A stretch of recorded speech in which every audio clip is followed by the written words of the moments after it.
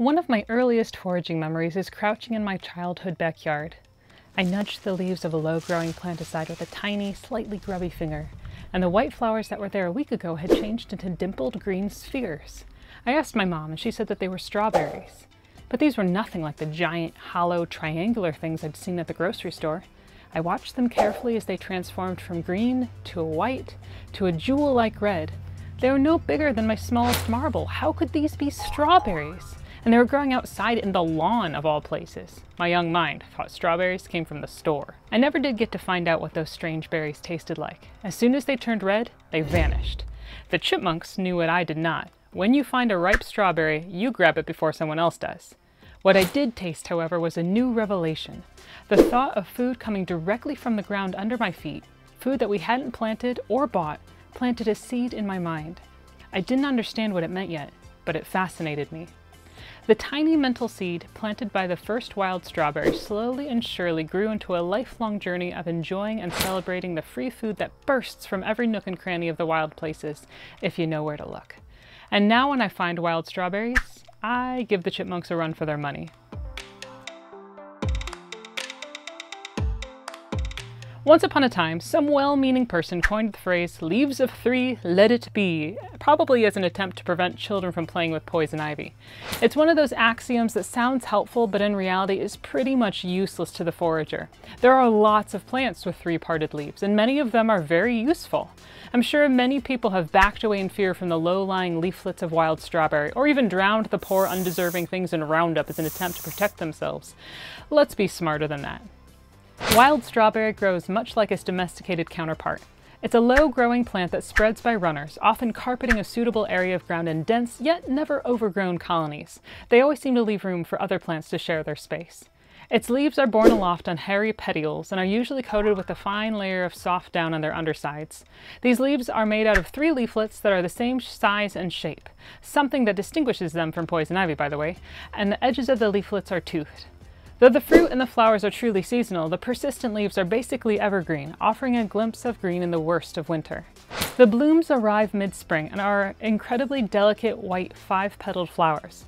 Locating a strawberry patch in bloom is an excellent way to scope out your fruit-berry forays. As soon as the flowers are fertilized, the petals fall to the ground like they were sorry they existed in the first place. In their place, stalks of green embryonic berries develop. They'll shift from green to white to red, and then, hopefully, you'll be the one out there picking them.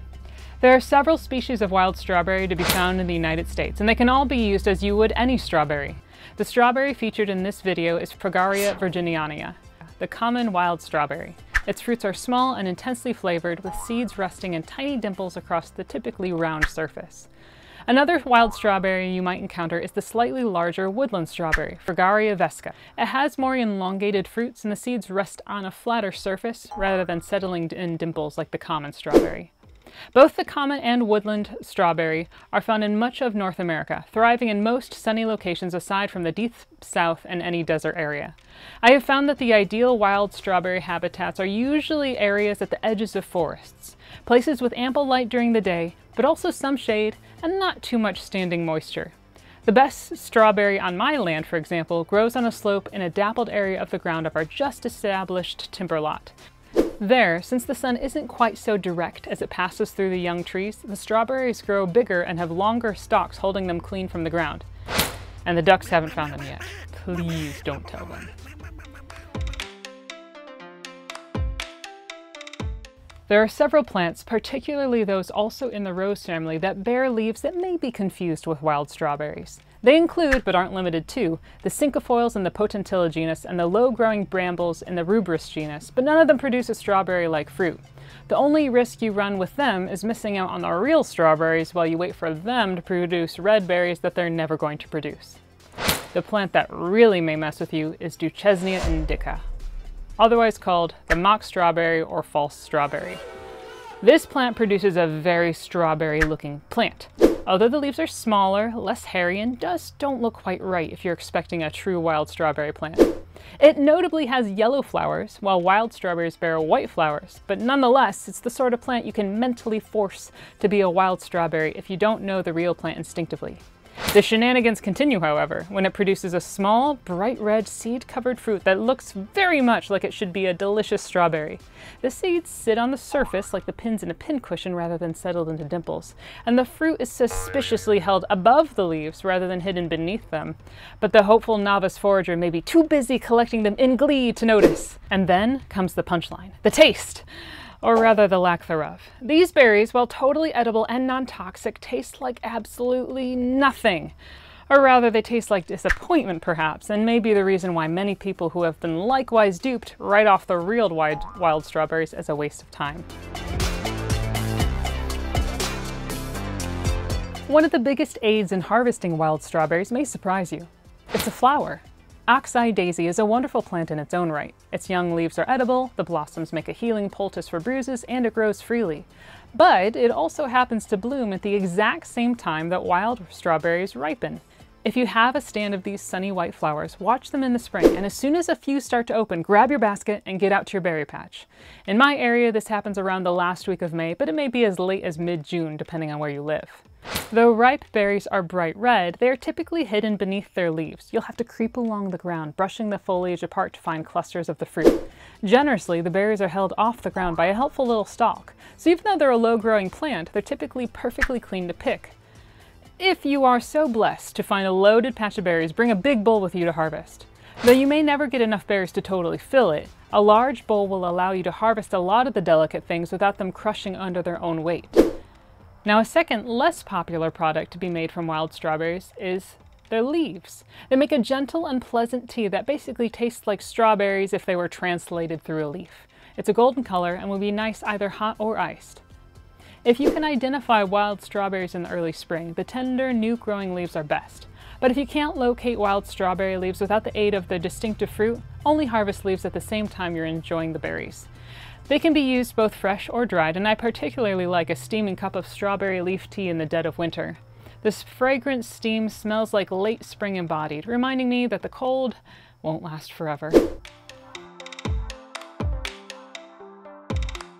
Most wild strawberries, I imagine, are immediately enjoyed out in the field where they grow, sparkling on the tongue with their perfect balance of sweet and tart.